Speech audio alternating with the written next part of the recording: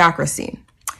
And what I mean by that is that I have seen Hebrew Israelite women who work whole jobs, take care of the kids, and come home, and their men demand to be men, and that they be respected, and that they refer to their men as master, and just a whole array of things. And the biggest thing that I'm going to say is, in an SHTF situation, especially if it's a life or death situation, you do not want to have a man who is not an alpha male, or a man who can at least fight and protect you and provide for you. The bare minimum of what you should be demanding is that if you are to step back into being a feminine woman who takes care of the children, who keeps the house clean, who makes the dinners, and of course takes care of her husband as well at home, then he needs to be the man and the provider that God has called him to be. So with that being said, that if your man is overweight and cannot fight and is out of shape, and all he does is have an attitude and complain, then chances are he is not an alpha male and would not be able to protect you maybe with a gun, but without a gun from another man. And that is a big thing, in my opinion, is that if you are going to have a man around in SHTF, he needs to be able to protect you, especially if you're going to be able to step back into that feminine role. You cannot step back into that feminine role if you have to do a whole bunch of masculine things. And that's just the biggest thing. So another thing that I will also say is that I have observed that a lot of men are saying that when the SHTF happens, that women are just going to have to deal with polygamy and step back into their roles. Well, I just want to let everyone know is that a lot of times when women act masculine, for instance, a woman having a very nasty attitude, a lot of times they have childhood trauma, and it's the defense mechanism. And the other thing I'd like to say is a lot of time when women act masculine is because they don't have that man around that is the provider, that is stepping into that masculine role to where they can step back and be a feminine woman and take care of their feminine needs.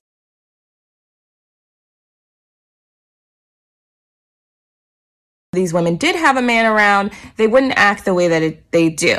But you're going to have to take on some masculine traits and do masculine things in order to protect yourself or even your children if you have them.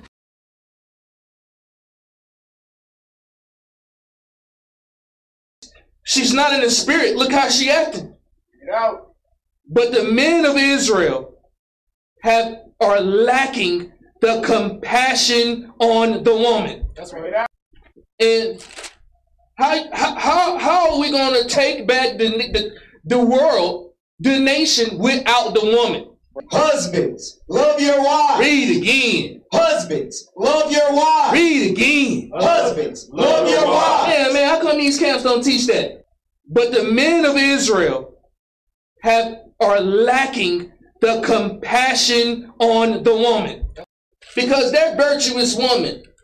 But the men of Israel are lacking the compassion on the woman, because they're virtuous women are lacking the compassion. I want to give all the praises and the honor to Yahweh Bahashem, Yahweh Shah Bahashem, Recha HaQuadash, and double honors to the elder apostles and the elders of Great Millstone.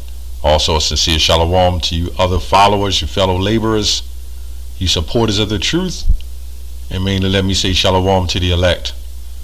Anyway, this video is inspired off a video Apostle Tahar did, Elder Apostle Tahar, called, his channel is GMS Declaring the End, by the way. He has a few channels. It says, the title of this video is Let Your Woman Keep Silence in the Churches. I've done videos on that because there's a few of these Israelite women. This is why I'm going into this, because of this, you can pull up all these clips of these different women. But there was another woman, not this woman in the clip, but there was another woman was trying to justify why that was just for that time, right? So, because you know that's what they think, and it's our job just to speak the truth, you know, and it's going to edify and teach the body and you few sisters who may be watching as well. Or new brothers coming in might have wives or whoever they know, you know. But he went through it. Anyway, it says, 1 Corinthians 14:34, let your woman keep silence in the churches, for it is not permitted unto them to speak. But they are commanded to be under obedience, as also saith the law. Right? So the reason why they're permitted, not permitted to speak, because of also saith the law, to be under obedience. And you know what they were saying. This is why the elder apostle said, if you a woman, Israelite woman, Akwaf, and you get on there and say shalom, and you asking a sincere question, that's being under obedience, right? As also saith the law. But when you start coming out and you start trying to, declare how a man should be, and if he's fitting for you, and she's making these videos to say, how do you know that any of these men might not be the elect? The elect might not even be in the best of health.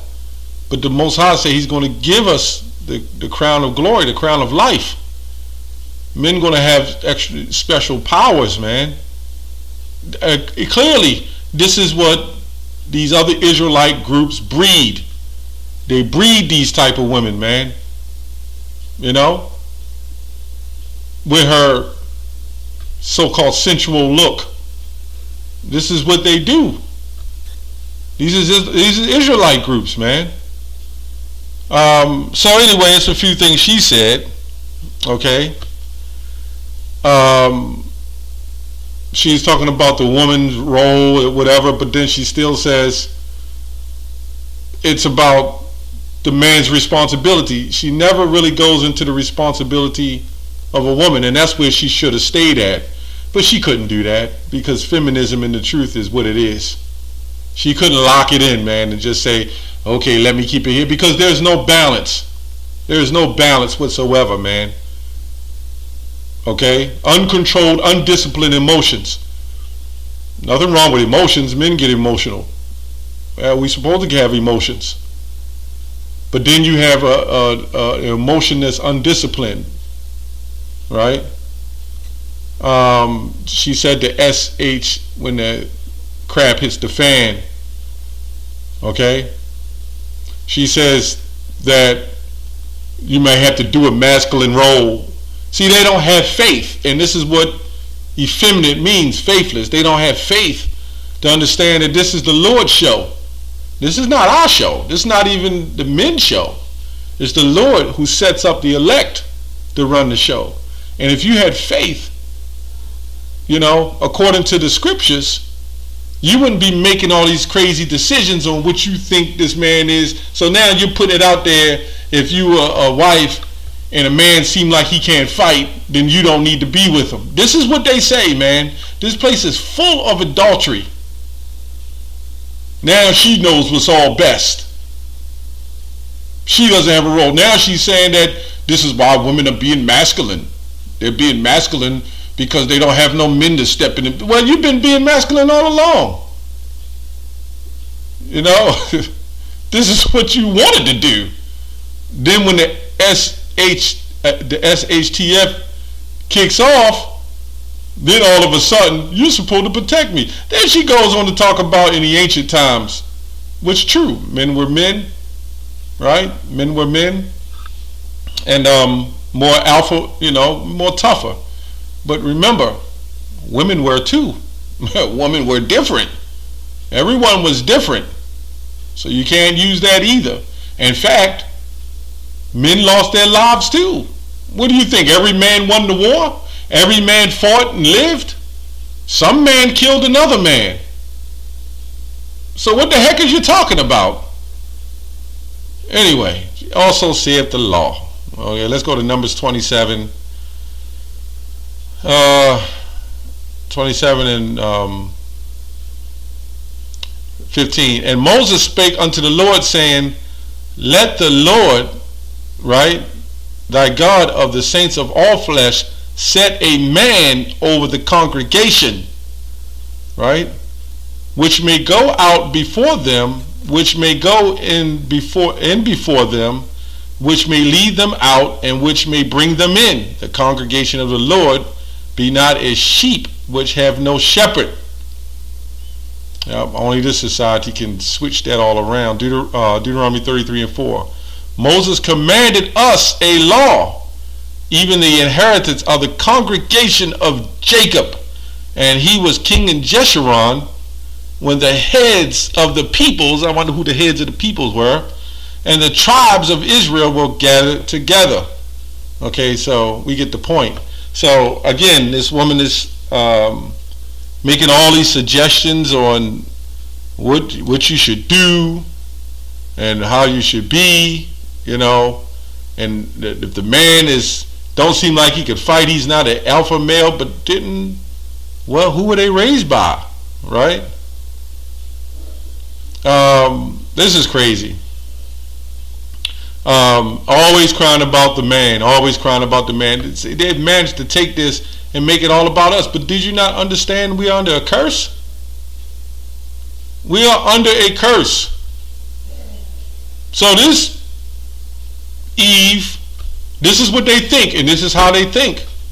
That no matter what situation you're in, that you're supposed to have the big mansion on the house and you're supposed to be able to fully take care of them, even though they're in situations where they're able to do more, right?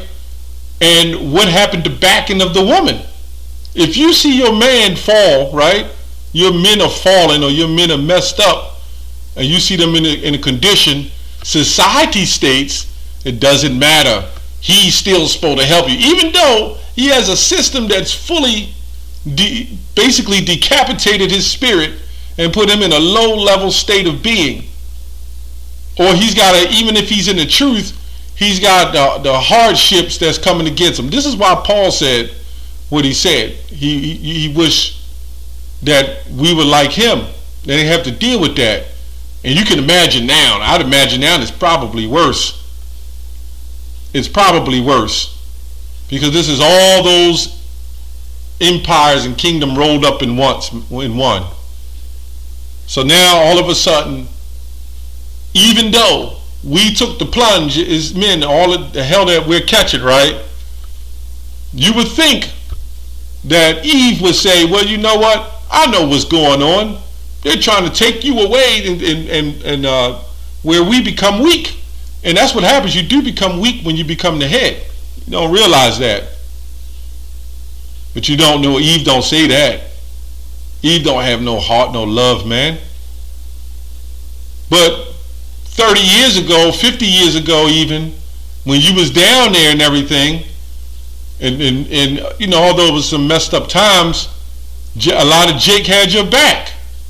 But you know what Eve do when she get it? She gets raised up on high like the queen, right? And then what she says in her mind is society teaches her that they're supposed to be up there with you. Anyway, Malachi 2 and 1.